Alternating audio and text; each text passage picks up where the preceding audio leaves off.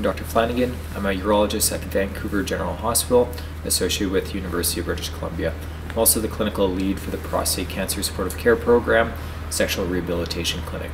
In this video, we want to go over penile injection therapy for erectile dysfunction.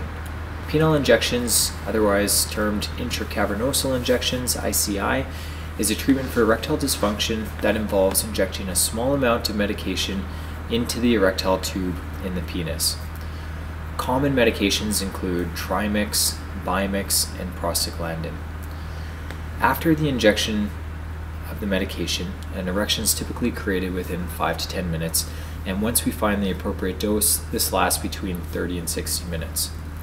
The great thing about this treatment for patients with following prostate cancer treatment is that it does not rely on intact nerve function. The medication acts locally within the muscle of the penis, so it does not require a signal for erection by the nerves.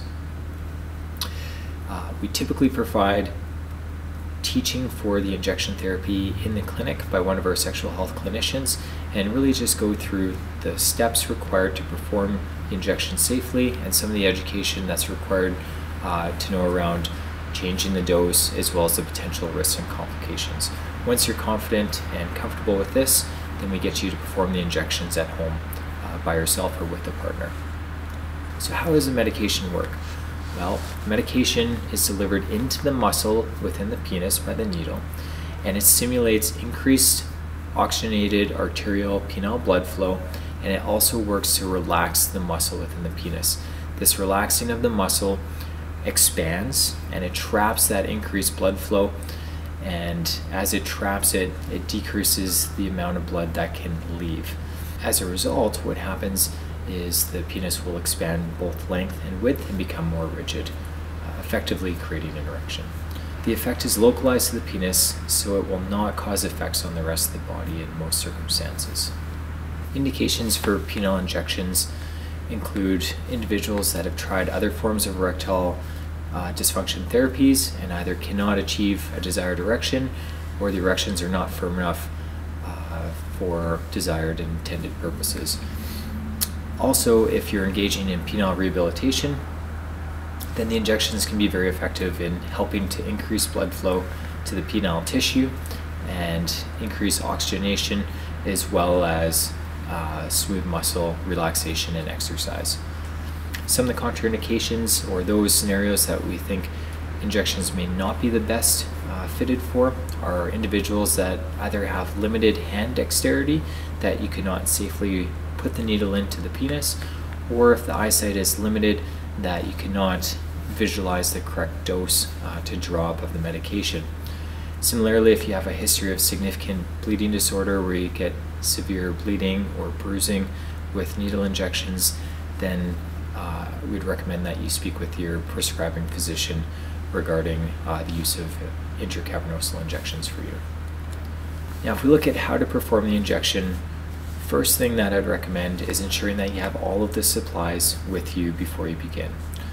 This includes the medication that you're going to inject, which is typically stored in the fridge, the needles that you're going to use to inject, alcohol swabs, the yellow sharps disposal container that the pharmacy will give you, injection information package including the dosing chart that our clinic will provide, Sudafed pills in case of a prolonged erection, and also of note, it's helpful to use a flat surface to place all of these supplies on, whether that's a night table in your bedroom or a countertop in your bathroom nearby.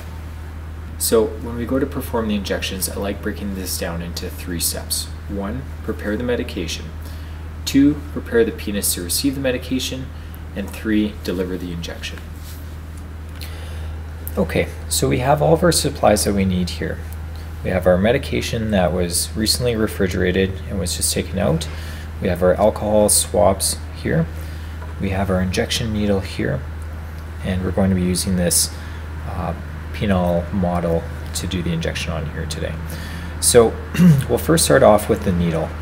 This is a typical needle that is used for penile injection therapy. Here is a safety cap that you can pull off and discard of appropriately.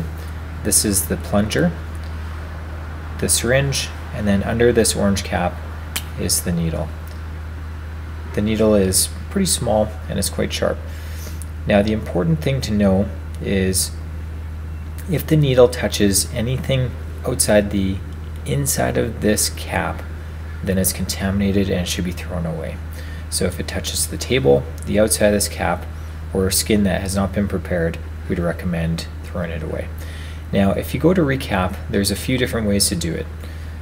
You can just try to do it freehand like this. However, it can be somewhat challenging, especially if you have a small amount of tremor. Sometimes a strategy might be to touch your hands together, which will stabilize the right and the left hand and make it easier. Another option to make it easier is to put your hands on the table and recap it like this. And the final way is there's a flat surface on this cap that you can place onto the table using your dominant hand. You can guide it in and press down like that. This is probably the safest way so you don't poke yourself with the needle. Now if we look specifically at the syringe to understand the dosing, there's numbers that go up by 10, 20, 30, 40, all the way to 100. Now 100 units is the equivalent of 1 milliliter. The dose that we will typically start most individuals on is about 5 units. Now if we look at the small scale here, we see that each big line is approximately 10 units and each small hash is 2 units. We measure to the top of this black plunger. So if we want to measure 5 units, it would approximately be there. Okay, so it's a very small amount of medication that you're going to be using for the first injection. So now that we understand how this works, we can then go at preparing the medication. So we have our flat surface here. We have our vial of medication. It usually comes with a plastic cap that you can just pop off like this. Now in the middle, there is a rubber target in the middle, and this is where you're going to be placing the needle through. You always confirm that the medication that you think you're injecting is actually what's written on the bottle. Next, I'd recommend taking an alcohol swab. You can tear this open and take it out. Anytime the needle is going to pass through rubber or pass through skin, there should be an alcohol swab that's applied. So I'd recommend swabbing this, and of course before we've started all of this, we've washed our hands. Okay, so the alcohol swab is down. Now, we remove the cap again. We can place it down in preparation once we have the medication in the syringe. Because most of the vials are glass, you have to introduce the same amount of air into the vial as the amount of medication you're planning on taking out. Otherwise, it will create a vacuum. So here we have approximately 5 units of air that I'm going to place into the vial. So using my dominant hand, I puncture the rubber all the way in and I inject the air in. Now, because the air comes to the top and the fluid's at the bottom, we need to turn this entire system upside down. Now the air is at the top and the water is at the bottom near the syringe. So we're going to draw back. I usually like drawing a little bit more than the dose I'm interested in, and I push it all back in again, trying to get a small air bubble out. Again, we'll draw back just past the 5 units, so I'm at approximately 6 to 7 units.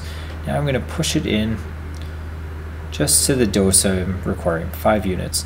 There's a very tiny air bubble there that won't be significant for the injection, but if there's a larger air bubble, then we'd absolutely want to get rid of this first. Now that I have my medication dose, I'm going to pull this out and I'm going to put the vial down. Now I'm going to recap this carefully, again making sure, pay attention not to touch anything else on the outside of the lid. Okay, so now it is recapped, our medication is ready. Now for phase 2 is preparing the skin site for injection. I'd use a new alcohol swab pad, and we want to perform the injection on either the 10 o'clock or 2 o'clock position of the penile shaft. Now essentially anywhere between the base and the outer part of the shaft is okay to inject. I would not recommend injecting it to the glands. One, it won't work, and two, it will be uncomfortable. The structures that we're trying to avoid are the nerves and the vessels that run on the top of the penis, typically between 11 and 1 o'clock, and the urethra, or the P channel, which is on the bottom of the penis. So anywhere in between the 2 o'clock and 3 o'clock, or 9 o'clock and 10 o'clock is the best location to put it in.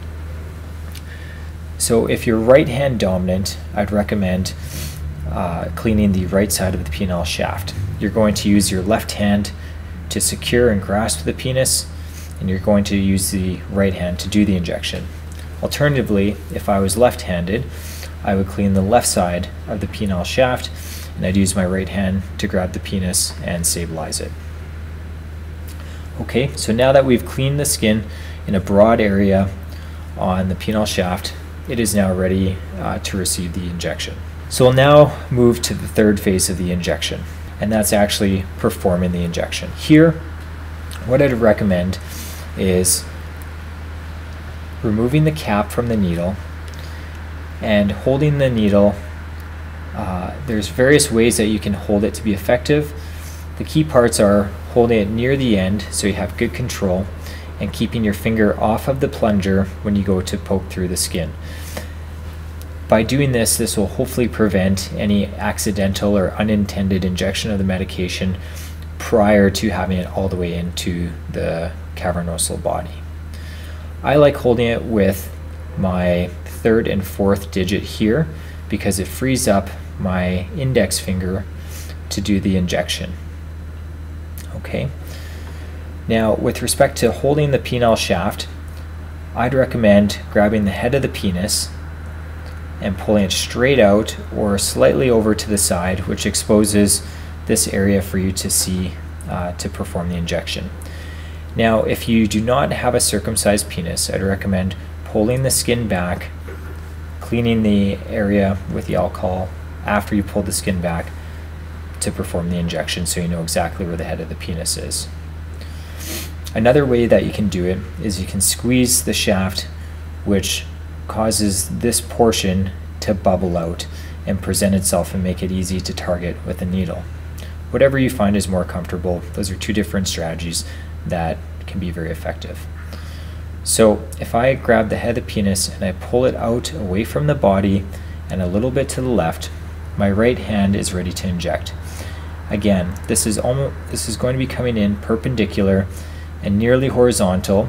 This would be horizontal and at the 9 o'clock position, and this would be more at the 10 o'clock position. Anywhere in that range is adequate.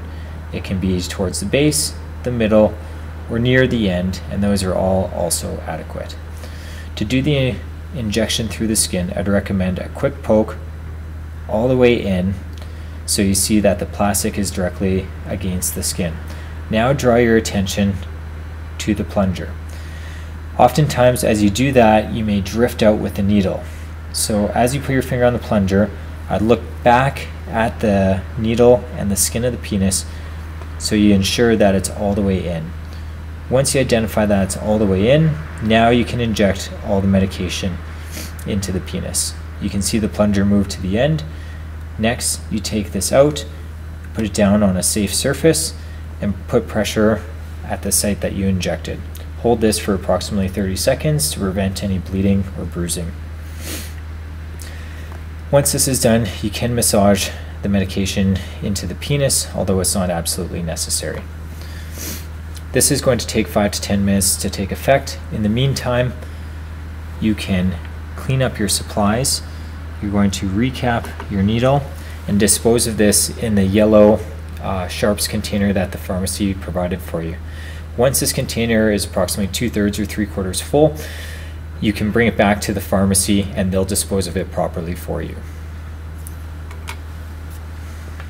With respect to dosing, the goal of penile injection therapy is to gain an erection that's adequate for sexual activity that you wish to engage in. We recommend limiting rigid erections to 60 minutes or less.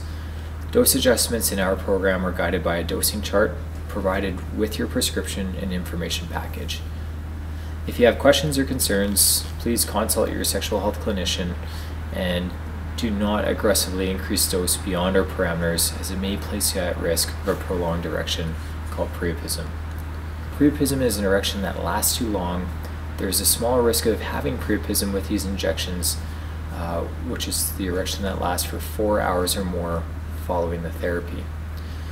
To prevent priapism, we'd recommend not taking more medication than the dose prescribed. Do not combine with any other erectile dysfunction medications, such as PDE5 inhibitors like Viagra, Cialis, or Levitra, and limiting to 1 injection per 24 hours. If you do develop priapism, after 1 hour, we recommend attempt to have a climax, gentle physical activity or a cold shower until the erection goes away. If it's still there at 2 hours, we'd recommend taking 4 30-milligram tablets of Sudafed or 120 milligram dose, which will often help make the erection go away. But if by 3 hours you still have a rigid erection that's not going away, we'd recommend that you proceed to the local emergency department and notify them that you're on the injection protocol and that you're presenting with priapism. An erection lasting longer than 4 hours is a medical emergency and could result in penile muscle damage and future risk of further decline of erectile function. Just want to take this opportunity to thank all of our supporters for the Prostate Cancer Supportive Care Program. The Specialist Services Committee provided funding to help us initiate this program in January of 2013, and more recently the Ministry of Health has provided funding in 2017 that allowed for the provincial expansion of our program to reach more British Columbians with sexual dysfunction and survivorship issues following prostate cancer. I would also like to acknowledge all of the other agencies that have supported our program throughout the years, as well as the individuals and families that have provided generous philanthropic support. If you'd like to look more into our program or connect with us, here are our contact details, including our email, website, Twitter, and Facebook programs. Thank you.